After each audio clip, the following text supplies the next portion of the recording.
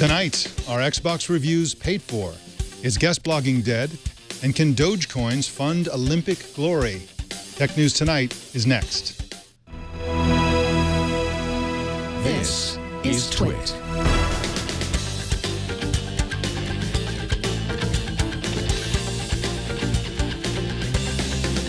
This is Tech News Tonight, show 6 for January 20th, 2014.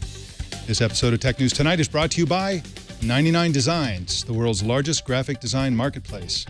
99 Designs connects businesses seeking quality, affordable designs with a community of more than 270,000 graphic designers. Visit 99designs.com/TN2 to receive a free Power Pack upgrade valued at $99. I'm Mike Elgin. Let's get right to the tech feed. Microsoft may be paying gamers to promote Xbox on YouTube. Nothing wrong with that. Trouble is, the promotions are presented as objective content. In other words, they're paid ads masquerading as fan videos. The promotion appears to involve a deal between Microsoft and the gaming site Machinima.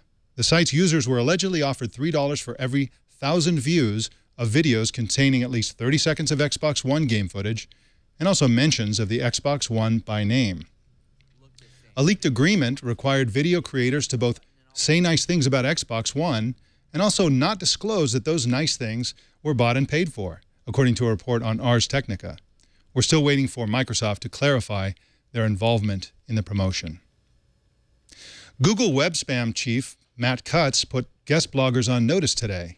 In a blog post and video, Cutts said that if you're going to use guest blogging as a way to gain links in 2014, well, you should probably stop.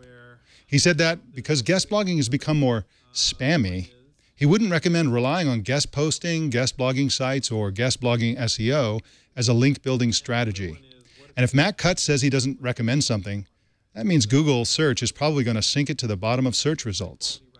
Cutts did say that high-quality guest blogging posted for editorial rather than promotional purposes is probably okay. Verizon customers are getting an inexpensive new wireless data plan. Verizon's $60 per month Share Everything plan starts tomorrow. It's cheaper than the cheapest current Verizon plan. $60 will buy you 250 megabytes of data and also phone and text service. Adding devices is cheap too. A tablet costs $10 more, an LTE hotspot costs $20, and each additional connected device sets you back another $5 per month. But the new plan isn't for heavy or even moderate users. They'll charge you $15 for every additional 200 megabytes.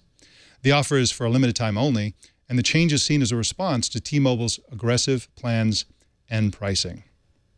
Well, coming up, calling all Dogecoins, the Jamaican bobsled team needs your help for the Winter Olympics in Sochi. And also coming up, CNET editor-at-large Tim Stevens. But first, let me tell you about 99 Designs. 99 Designs connects all types of people looking for great graphic design with a global community of over 270,000 graphic designers.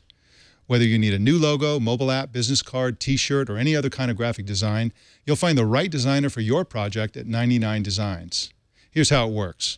Tell 99 Designs what you need, and dozens of designers from the community will submit designs created just for you. You'll love seeing the ideas roll in. Give the designers your feedback to help them refine their designs, and then select and pay for your favorites. Do you need fresh marketing collateral? 99 Designs offers all kinds of marketing design. Get a sleek, affordable email template, banner ad, infographic, or even vehicle wrap design. You can even start your next graphic design project for as low as $199. Visit 99designs.com/TN2 and get a $99 Power Pack of services for free. A Power Pack gives you more designer time and attention, and 99 Designs will bold, highlight, and feature your design project in 99 Designs Marketplace, and you'll get nearly twice as many designs. Visit 99design.com/TN2, and we thank 99 Designs for their support of Tech News Tonight. Well, I'd like to welcome Tim Stevens, who is editor-at-large at CNET and who writes a feature with a focus on engineering, design, and product creation. Thank you for joining us, Tim. Hi, Mike. Thanks for having me. Tim, you wrote a fascinating piece for CNET Saturday about a Croatian teddy bear. What's that all about? Yeah, thanks. That was definitely one of the more interesting features that I had the chance to write at CES this year. It's kind of the feature that I've wanted to do for a while now at CES, but I've never really had the time to do so. But if you're familiar with CES, they have an area in one of the one of the zones called Eureka Park, which is basically where they bring together a lot of their startups.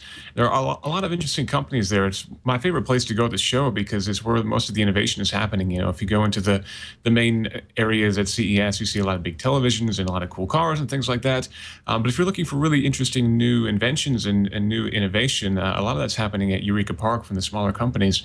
So I was walking around and I happened across this device called Teddy the Guardian, which is basically, it looks like any other stuffed teddy bear, which is by design, but in the paw it has basically what's called a blood pulse oximeter, which if you've ever made a hospital stay, it's the thing that they usually clip on your finger, and it reads your pulse and your blood oxygen levels. They can tell how you're doing, basically to make sure your pulse is okay and that you're getting enough oxygen.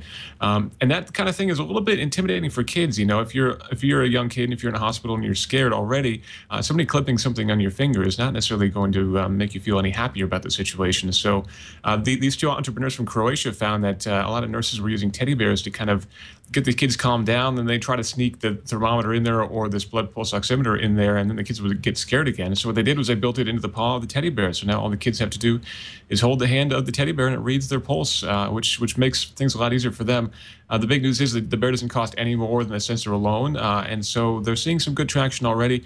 They want to have a consumer version out by the end of the year. So it's kind of a neat story of how two entrepreneurs in Croatia managed to get all the way from Croatia to Las Vegas, which is certainly quite a journey with kind of a simple but a very, very interesting creation.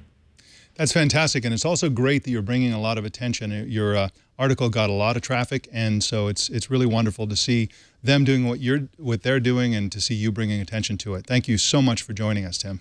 Certainly, thank you. And finally, the internet's favorite bobsled team is raising money through Dogecoins. It all started after the Jamaican bobsled team learned on Saturday that they had officially qualified for the Sochi Winter Olympics. Unfortunately, they were broke. They needed $80,000 to cover travel and equipment. Then the Dogecoin subreddit stepped up and asked for donations to fund the team. They raised over $30,000 in Dogecoins in 3 days. Add this to the funds from Indiegogo and CrowdTilt, and these groups have raised nearly $60,000 for the team so far. Good luck, Jamaica. Well, that's it for this edition of Tech News Tonight. If you haven't already, don't forget to subscribe to this podcast at twit.tv/TN2. Our next newscast is tomorrow at 10 a.m. Pacific. I'm Mike Elgin, and good night. Bandwidth for Tech News Tonight is brought to you by Cashfly.com.